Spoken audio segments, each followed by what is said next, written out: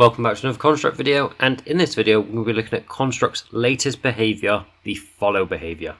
Let's get started. So first of all, this is still in beta, so I'll show you how to get to beta in just a second, but we have got a brand new feature, got loads of brand new features, which is really great. Now to access this, you just go to the construct main page, go to what's new, and then we're just going to change from stable releases to all releases, and we can go to the latest beta and launch R384. Once you've selected the beta and you've created your brand new world, you can start using the brand new follow behavior.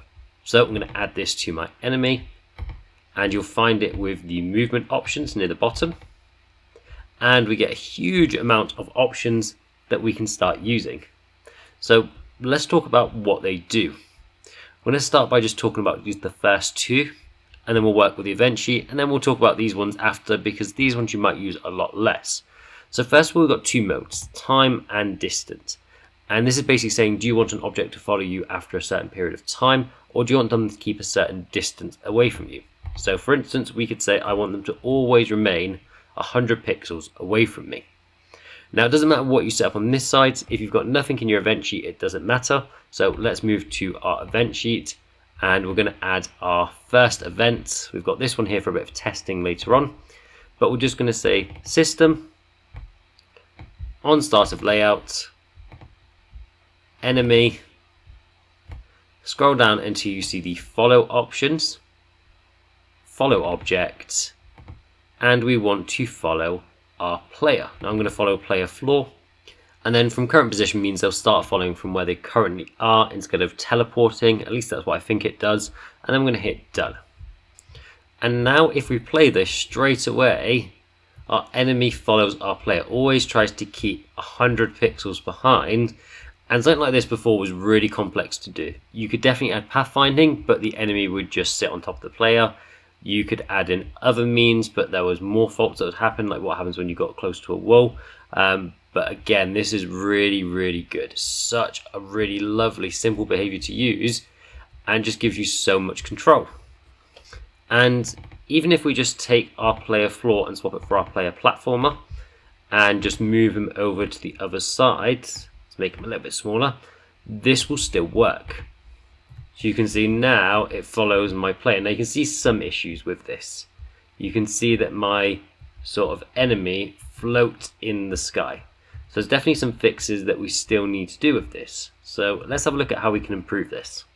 So easiest thing we can do is click on our enemy, and instead of having the follow mode be distance, I'm going to change it to time. Now time is per second, so 100 seconds is a little bit extreme. I'm going to go down to just 1 second. And this small change actually fixes our earlier problem. So let's test it again.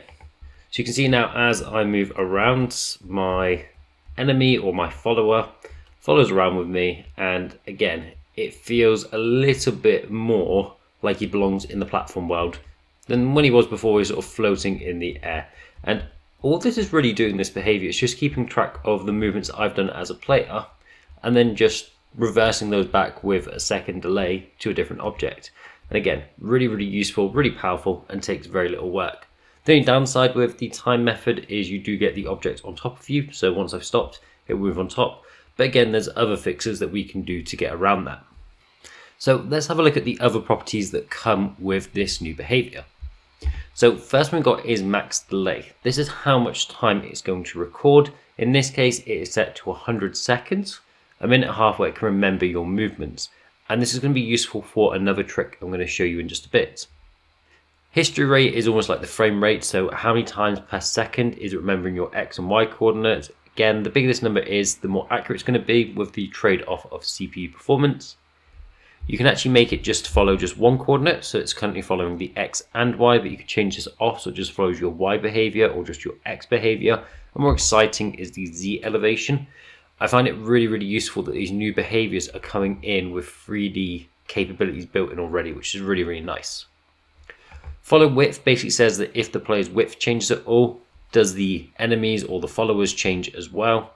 Same for the height, same for the angle. So this might be good if you're doing a car game, for instance, and your car turns. It will change the angle to match with that. Follow opacity and visibility. So if your object goes invisible, does the follower also go invisible? Same for the opacity. And then destroyed.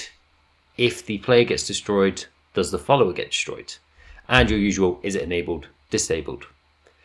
So that's it from my end, but I want to show you some example projects that have been made for us by Construct that show off a lot more what this can do. So I'm now on the example page. There's 4 examples here. I'm going to go through each one. Before we do, I just want to say the example page, if you've not been on it for a while, it's absolutely fantastic. There's been some really amazing examples put in the last 3 or 4 big versions. So if you've not been on in a while, please check this out because it's really, really fantastic. The time that's been put into this, just big credit to the Construct team. So I'm actually skipping the first one because it's very similar to what we've done already, but this one just shows how if you've got an effect on your object, it can be recreated in the follower object as well. So in my case, it's just changing the color of the object to different colors, and with a second delay, it changes the follower's color as well. So again, being able to pass on effects is really, really cool. Where we really start to see the power of this behavior is when it comes to recording. So I'm going to press the start recording button. I'm going to run around for a little bit. So we'll go up here. We'll basically do a full loop of this circuit. And then I'm going to jump off and die and stop recording. Now what I can do is hit the replay button and it will replay all my movements. So this would be really good if you want to show off how the player progressed through a level, if you want to show what they did on their last particular shot, if it's maybe a golf game. This again is just really, really great and really, really powerful, and we can restart and do the whole thing again. Now after watching this, some of you might have an idea of how we can take this even further. And don't worry, I've got you covered. This final example that is on here is the concept from Braid, Prince of Persia, where we can actually rewind time. So I'm just going to run around for a little bit, and I'm going to end by just about killing myself, and then I'm going to stop by pressing R, and I'm just about to die, but don't worry because I can just rewind and go back to an earlier part in the game. So the ability to rewind and then play again is an absolutely great concept, and this has been done in Construct before. I've seen people do this concept before. However, this is so much more easier to do now and so much more accurate. So let's quickly have a look at the code for this example project. Now this might look confusing and looks like there's lots of code, but a lot of this is just code comments and just quality of life stuff like showing some text on the screen. The main thing is we've got this rewind time that's keeping track of how far through the follow time are we. So 0 will be the current player's position, and as we add to that, we can then go back through the previous player's position all the way back to the very start of the level.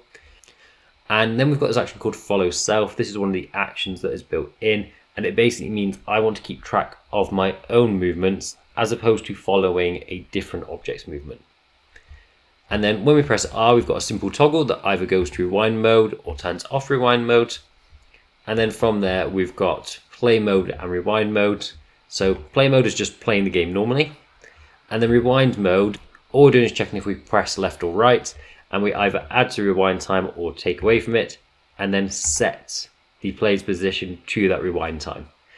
That is kind of it to get this working. So again, if you want to have a look at this code properly, it is an example browser. But that is it for today. The follow behavior. Do you think it is a great new feature for Construct, or do you think it's just another behavior you're going to forget about? Let me know in the comments below, and I'll see you in the next video.